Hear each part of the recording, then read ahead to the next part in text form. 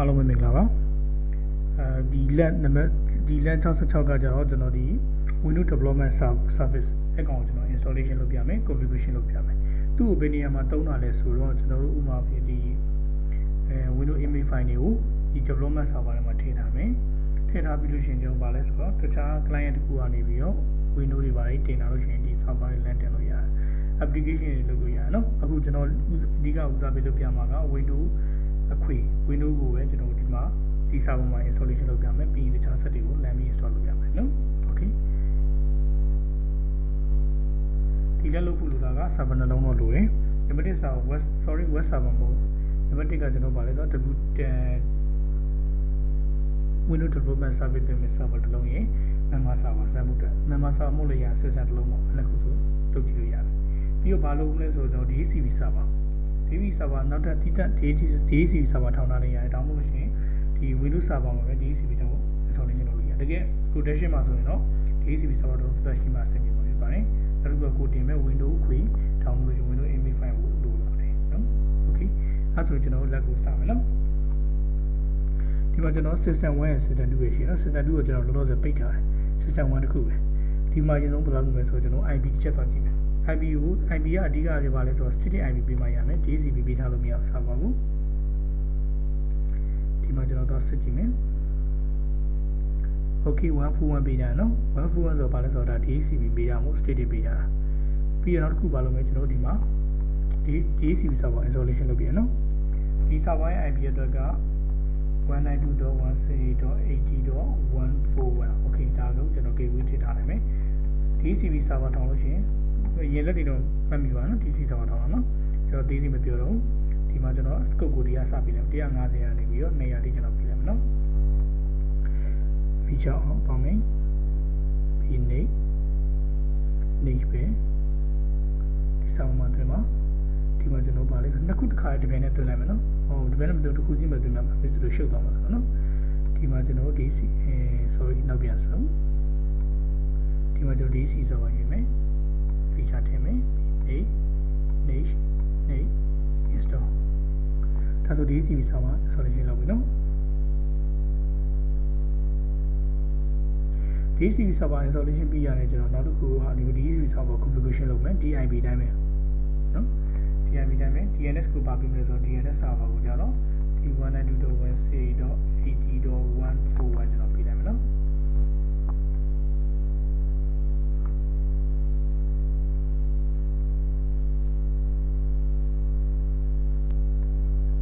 ဒါဆိုကျွန်တော် DHCP server installation လုပ်ပြီးပါပြီ installation လုပ်ပြီးကျွန်တော် configuration လုပ်ပြမယ်နော် close လုပ်ပေးလိုက်မယ်ပြီးရင်ကျွန်တော်ဒီမှာ authorize လုပ်ပေးရမယ် complete DHCP configuration niche ဘာနဲ့ကျွန်တော်သုံးလို့ normal ဆိုတော့ user credential မှာ administrator နဲ့ပဲနော်ပြီး commit done close ပြီးသွားရင်ကျွန်တော် tool set ကိုသွားမယ်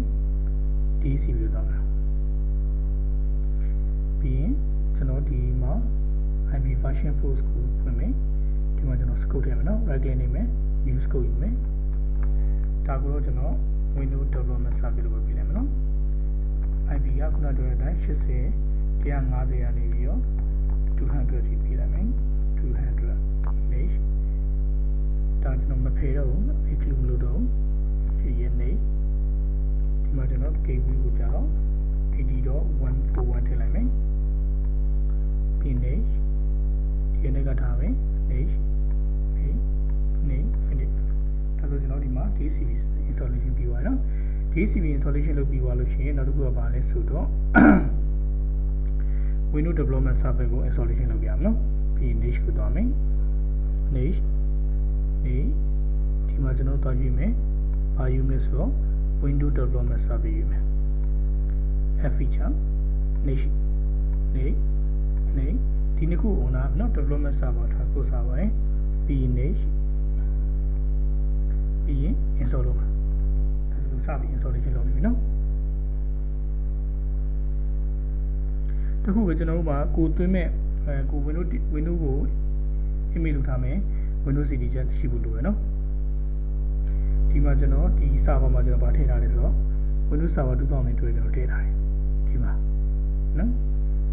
အဲ့တော့ကျွန်တော်ပြန်မှာ Windows Server 2020က2020ကကျွန်တော် standard ကို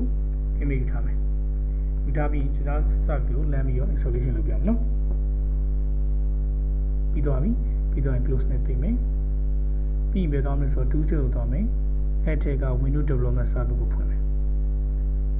okay ဒီမှာကျွန်တော် server တစ်လုံးဝင်နေလိမ့်မယ်နော်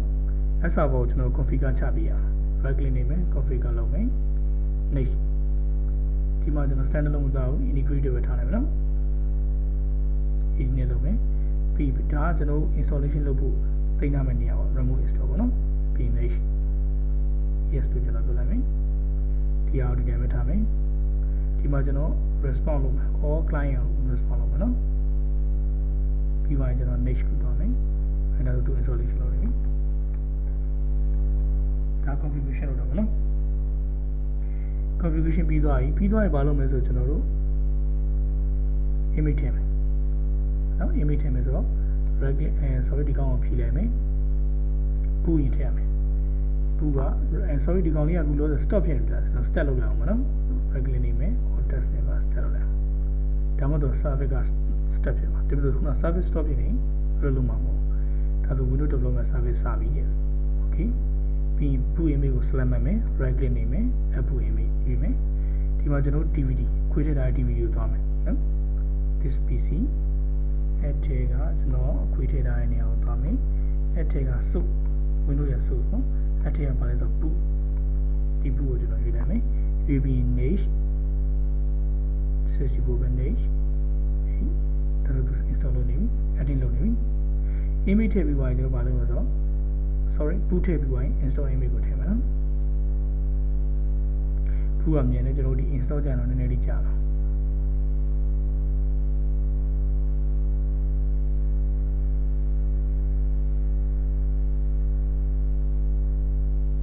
ပြီးသွားရင် finish လုပ်မယ်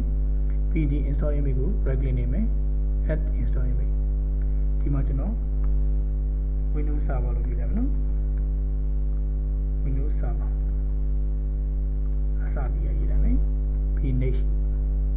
file location ကိုသွားမယ်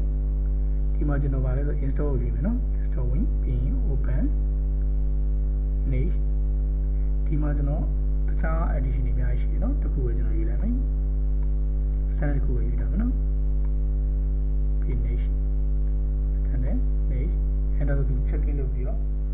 image ကို add လုပ်မယ်နော်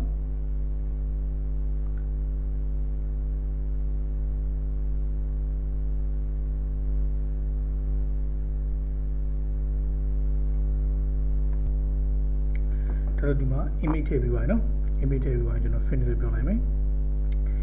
အဲ့တော့ကျွန်တော်တို့ဒီမှာ Windows Deploy WDS နဲ့သွင်းပြီးပါရင် image တွေ boot image တွေအကောင်လုံးသွင်းပြီးပါနော်သွင်းပြီးပါဆိုကျွန်တော်တို့စမ်းတင်ကြည့်မယ်တခုပဲဒီအတူမှဆန်းလို့ရှိရင်ကျွန်တော် network ကကိုဒီတစ်ခုကိုတော့ network တစ်ခုတွေမှာရှိနေဖို့လိုရယ်နော်ဟိုမှာ system 1 system 2မဟုတ်လို့ရှိရင်တော့လမ်းပြီးတော့ဒီ boot တဲ့ချိန်ကြလို့ရှိရင်ဒီ series ဆောင်းတော့ဖတ်မှာမဟုတ်ဘူးနော် okay ကျွန်တော်ဒီ system 2ပါ boot တက်လိုက်အောင်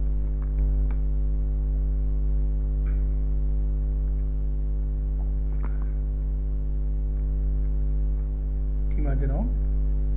ဒီမှာ boot မှာကျွန်တော်ဘာသာရေးရမလဲဆိုတော့network boot ဆိုတာကြည့်ရမယ်နော် PHE network boot ရွေးရမယ်ရွေးပြီးကျွန်တော် save man easy နဲ့ထွက်လိုက်မယ်ဒါဆိုတော့စာလိမ့်မယ်ဒီမှာတော့တွေ့ဝိုင်း after နေပြီရမယ်နော်ဒီမှာ after နေလိုက်လို့ရှိရင်ဒီမှာကျွန်တော်တို့ loading file လေးပြီးသွားလိမ့်မယ်အောက်က 80.141 တွေ့ရတာမသိဘူးနော်ဒီ 80.141 file နဲ့က boot ကိုသွားရှာပြီးတွေ့မယ်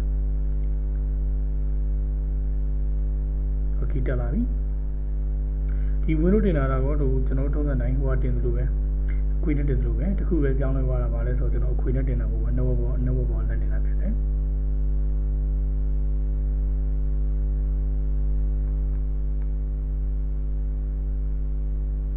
okay နောက်ထပ် Windows တင်တာတော့ကိုယ့်ကိုပဲတင်ကြည့်တယ်ပေါ့နော်ကျွန်တော်လက်ကိုဒီနားမှာရလိုက်မယ်နော် sorry ဒီမှာတစ်ချက်ပြရမယ်ဒီမှာကျွန်တော် locate next နဲ့ယူသွားမယ်ဒီမှာတစ်ခုထည့်ပြရမယ်နော်ဒါကဘာလဲဆိုတော့ကျွန်တော်domain နဲ့ချိန်တဲ့အတွက် domain user name password လို့ပဲเนาะဒီခုပဲ sorry microsoft.com